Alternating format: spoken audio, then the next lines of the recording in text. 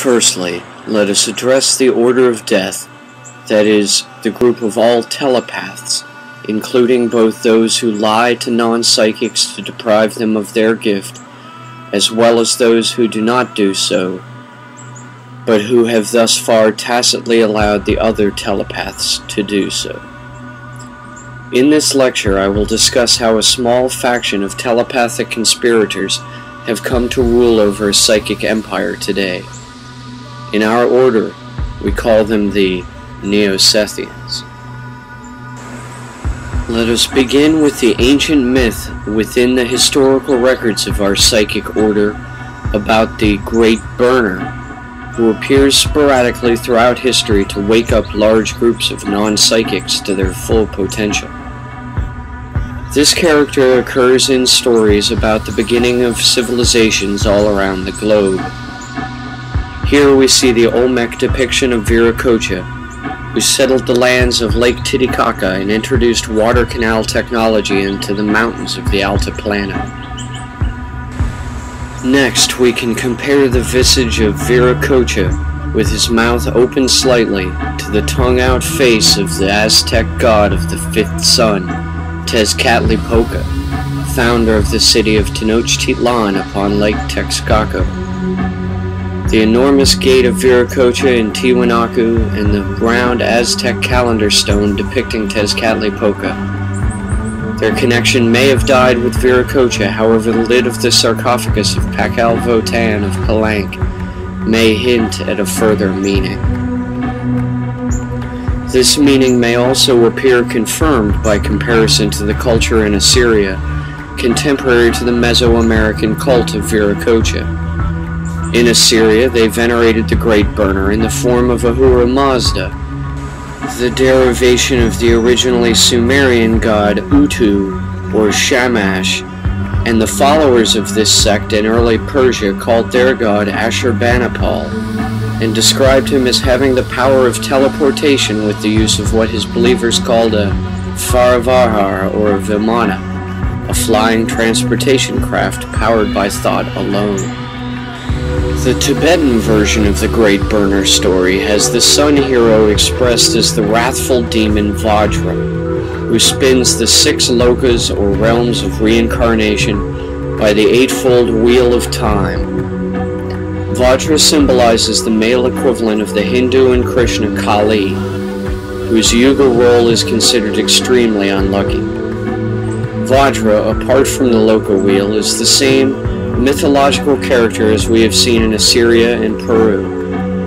Vajra is an unbridled, raging mad infant whose destruction abates at no bounds.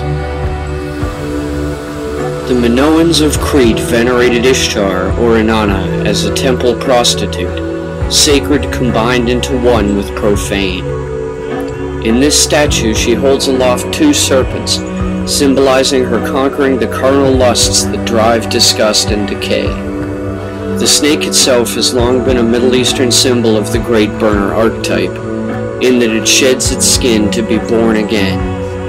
The snake eating its own tail, the Ouroboros symbol of the zodiac, is another sign for the wheel of time that is the craft of the Great Burner. The Gnostics of the Fertile Crescent region some 2,000 years ago, around the time of the life of Christ, denigrated the role of the serpent even more. Rather than exalt the snakes in their defeat, the Gnostics set the serpents as the feet of their god, Abraxas, another incarnation of the recurrent messianic theme. Abraxas was never worshipped as a real god, but was meant as a political parody of the god of the Hellenistic Hebrews, who claimed to be monotheists, but who worshipped Roman gods. His twin snake feet symbolize the shiftiness of his power, and his head, that of a rooster, his immense hubris. At the time the Gnostics were mocking the Jewish god as Abraxas, some of the Gnostic Hebrews were awaiting the coming of the Great Burner. When Christ appeared 2,000 years ago, many hailed him as the second coming of Seth, the first human son of Adam and Eve. These Hellenic Gnostics were called Sethians, or Sethites, then. Now, let us skip ahead roughly a full solar eon to discuss the role played by certain psychics within the Order of Death during the last century prior to now. Now, the Sethians of 2,000 years ago have been replaced by a new breed of Christians, obsessed with the second coming and rapture legends of St. John of Patmos. They eagerly await the second coming of Jesus now, just as 2,000 years ago they eagerly awaited the second coming of Seth. The first psychic conspirator to latch on to the need for such a movement to occur at this time on the calendar now, one eon following Jesus, who followed Moses, who followed Abraham, who followed Noah, who followed Adam, was Helena Petrovna Blavatsky. She began a resurgence of Second Coming mythology by linking Jesus to 7 ascended masters who chose to reincarnate as gurus on earth. Blavatsky garnered strong support and a wide-ranged following. Among these were several high-ranking Freemasons, including a few who drew such inspiration from the success of Blavatsky's theosophy that they formed a cult of their own called the Golden Dawn. The Golden Dawn was heavily premised on being in contact with Blavatsky's secret chiefs, or Invisible Brotherhood. The Golden Dawn became a nexus of work by enthusiastic occultists and esoteric philosophers, among whom was one named Aleister Crowley. Aleister Crowley rose to power over all the cults and mystery schools of his day, achieving the same degree of infamy while alive and fame after death as Pythagoras himself ever had. Aleister Crowley was the first neo-Sethian to be appointed inner head of the Order of Death. Upon ascending as the IHO, it fell to Crowley to choose a disciple, an outer head of the order, and he worked directly with many. However, his chief spiritual disciple was someone Crowley may have never even met in person, the author William Burroughs. Burroughs took the law of do what thou wilt into the realm of novel fiction. Pursuing the same reckless course with drugs as Crowley had, Burroughs became a junkie in order to trans-channel higher states of consciousness. His term for the beings he perceived was nothing so polite as Great White Brotherhood. He called them the Mugwumps, and described them as part reptilian, part insect. When Crowley died, Burroughs ascended to the position of IHO, and among his many students, none was more favored by him, albeit again in secret in his mind, without having ever come across in contact to him, than Jim Morrison of the rock band The Doors. Just as Burroughs had birthed Thelema into the limitless wonderland of pulp books, Jim Morrison was able to transform an even wider audience, all at the same time, by performing sacred shamanic trance ceremonies on the crowds at his rock band's sold-out shows. Jim dubbed himself the Lizard King, and saw himself as the reincarnation of Quetzalcoatl, the feathered serpent of Mesoamerican myths, also called Kukulkan. Quetzalcoatl in Mesoamerican theology was a contemporary god to the reign of Babylonian Marduk. Both represent the Great Burner as an evil, jealous demon of mass destruction. Now that we have come to the present once more, let us address the neo-Sethian politicians who staged a coup d'etat against the democratic Constitution of the United States from November 1999 until 9/11/2001, when they declared their victory over all free minds.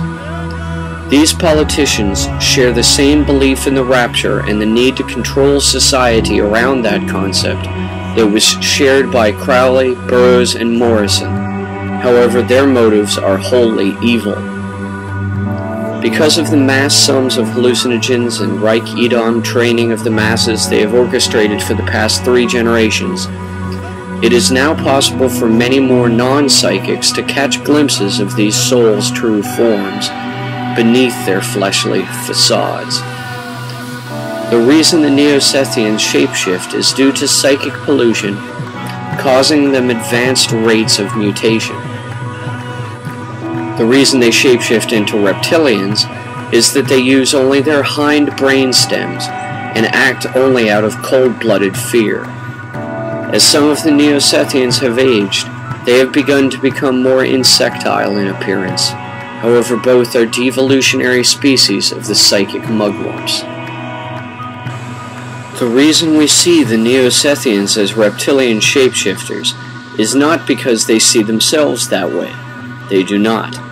They see themselves as elite, rich globetrotters, a new jet set to unite and rule the world. However, we who are psychic but not part of the neo-Sethian conspiracy within the Order of Death see these poor souls as simply having become possessed by the fever of the Great Burner, due to the peak of the sunspot cycle between 2001 and 2012. President Obama has often been presented by an over-friendly media market as the savior of the world. They see him as a second coming of John D. Rockefeller, capable of overturning the mistakes made by George Bush Jr., the last hero they touted as such, and restoring American politics' good name.